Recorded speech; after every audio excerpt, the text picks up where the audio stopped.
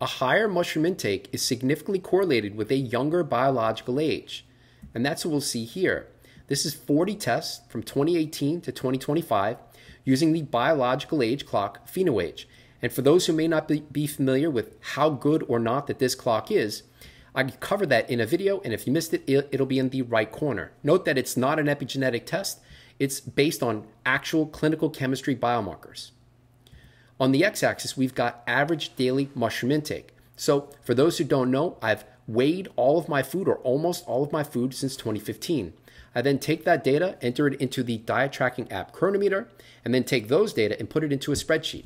So each blood test has a corresponding average dietary intake for both macros, micros, and foods, and more specifically for mushrooms.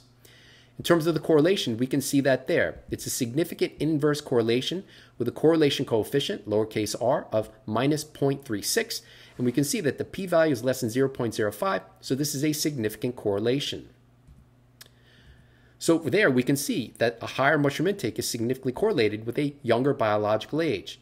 And in terms of the intakes that are maybe best, if this is causation, we don't know, this is just the correlation, it's at least around 140 grams to around 300 grams in my data. Now, would this happen for others eating that many mushrooms? I don't know, but this is what my data currently shows. But note that my body weight is about 20 pounds lower, intentionally 20 pounds lower, as the goal was to get leaner to see what that would do to biomarkers since 2018, which then raises the question, are mushrooms significantly associated? Because after we adjust the correlation, now becomes an association. Are mushrooms significantly associated with biological age after adjusting for body weight? And that's what we'll see here. This is a linear regression model that includes both mushrooms and body weight, and their combined association with biological age.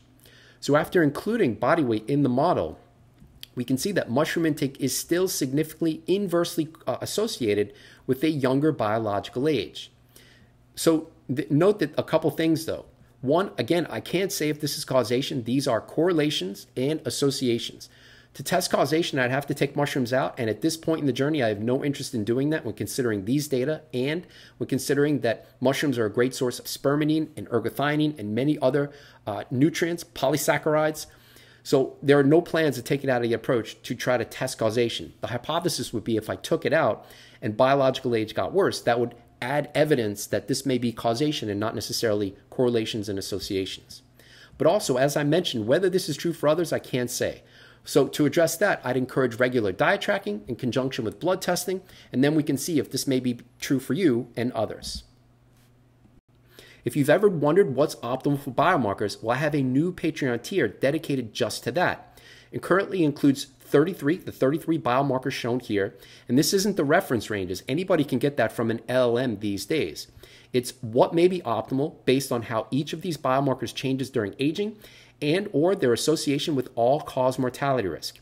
It currently includes more than 2 hours of video content from 48 published references, and all of the references are linked under that video.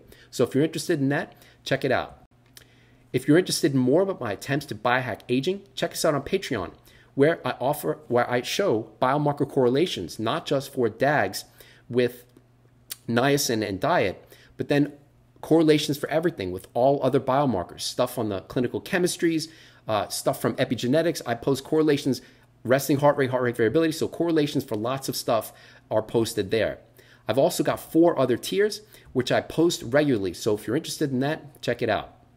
We've also got discount and affiliate links that you can use to test yourself that help support the channel. And note that any of these discount and affiliate links that are here, I'm either currently using or have recently used. I would never have something on the channel that I'm not actively using or have recently used that I believe in or that I don't believe in. And those include ultralabtest.com, which is where I get the majority of my blood tests performed, the clearly filtered water filter, which I'm using every day, at-home metabolomics covered in the video, oral microbiome composition, and I just sent the sample for analysis, so we'll see how that plays out. NAD testing with Ginfinity, epigenetic testing, at-home blood testing with SciFox Health, which includes that epigenetic test GrimAge, green tea, which I drink every day, diet tracking with Chronometer, also using that every day. Or if you'd like to support the channel, you can do that with the website, Buy Me a Coffee. We've also got merch, new merch, including the Figuring Stuff Out is My Drug, which I've got on here.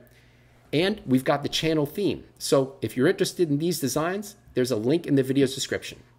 Thanks for watching. Hope that you enjoyed the video. Have a great day.